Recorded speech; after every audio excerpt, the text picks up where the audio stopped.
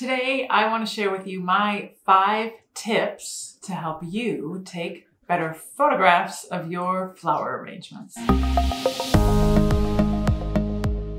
Hello friends, my name is Kathleen and welcome to my YouTube channel. You are in the perfect place if you are a floral designer or a flower lover and you are looking to turn your passion into profits. We talk all about marketing, money, and managing your mindset specifically for florists who are looking to build a business. And my friend, today I wanted to pass along 5 tips to help you take better pictures of your flower arrangements. And I used to struggle so much when it came to photography.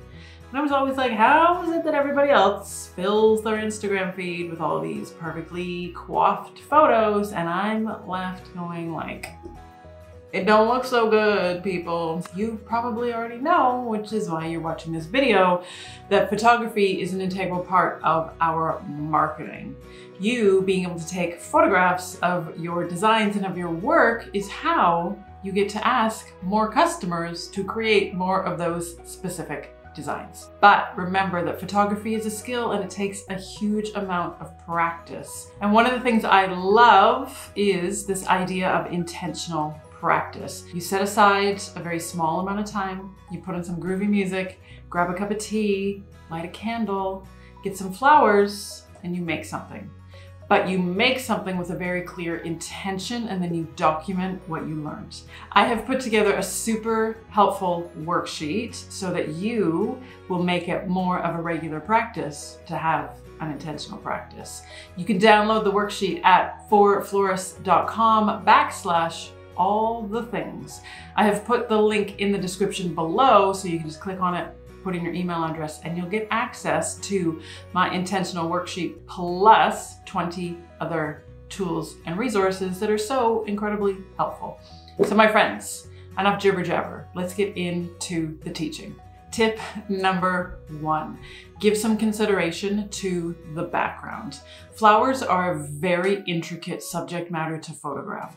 So it's always better to err on the direction of less is more, particularly when it comes to your background, so that the eye is drawn into the flowers. If you have a lot of stuff going on in the background, if it's a really textural and interesting wall, it's going to distract from the flower arrangement. So if you're the kind of designer who really likes minimalism and really likes simplicity, remember to consider that in your backgrounds.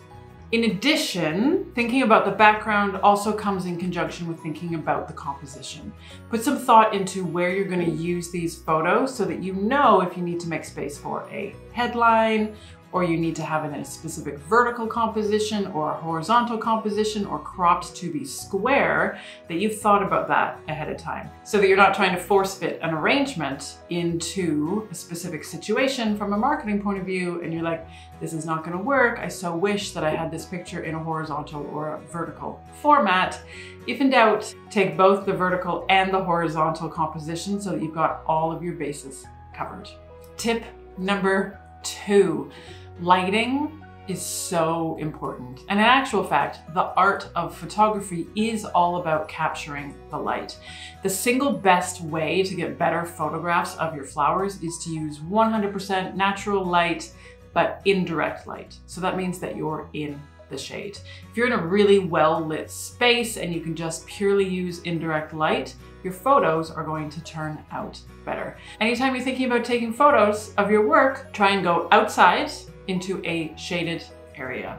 And this whole idea around capturing the light is also why it can be really challenging to rely on wedding or event photographers to capture beautiful pictures of your table arrangements, because sometimes their shot list is so long and the timing in terms of the reception or the ceremony doesn't necessarily allow for them to wait for when the light is at its best. If you really want photos of your arrangements in situ at the venue or on location, whatever it is that you're up to, then it's up to you to make sure that you have time to make that happen.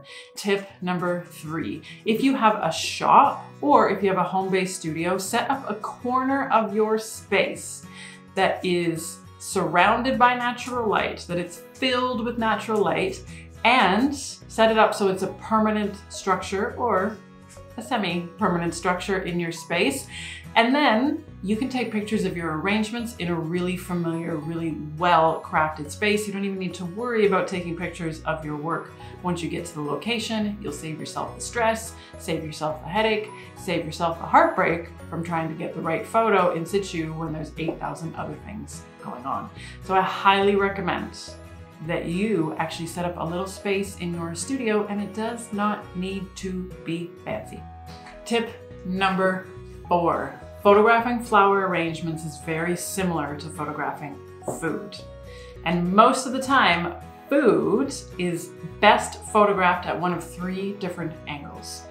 Either straight on, so the camera is at exactly the same height and the same angle as the arrangement, or directly from above, or at the 45-degree angle. Those are my 3 go-to angles, and sometimes you can play around with like, are you on this side or are you on this side of the arrangement? Totally depending on where the light's coming from and what looks good in camera. So remember, if you ever need a default angle with which to shoot from, straight on, directly from above, or at 45 degrees. Depending on your aesthetic and your design style, the angle that looks best for your arrangements is totally gonna depend. So again, play around with it and see what you like. And tip number 5, and this is probably one of my most favorite, even though all of them are my favorites, but my most favorite of my most favorite is don't hesitate to actually add a little bit of a wedge or a little bit of a prop underneath the back of one of your arrangements. This is particularly helpful if you're using a container that is not anything that's particularly lovely or glamorous and you really want the emphasis to go on the flowers. This little trick of being able to actually tilt up the back of your arrangement, and then if you shoot from front on or you shoot from a 45-degree angle, is going to really trick the camera lens and really draw the viewer's eye into the flowers.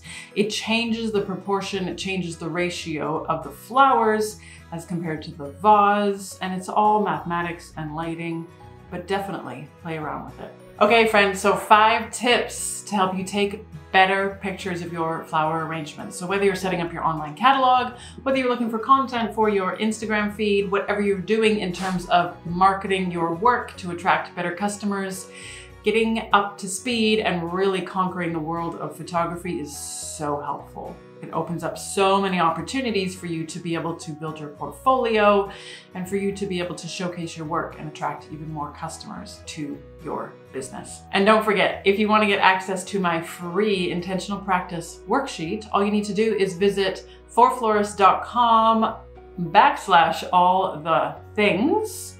And you'll get access to more than 20 free templates and resources. I have my free pricing guide in there, but just as valuable is my intentional practice worksheet. So click the link in the description below and you can get immediate access to all of the good things.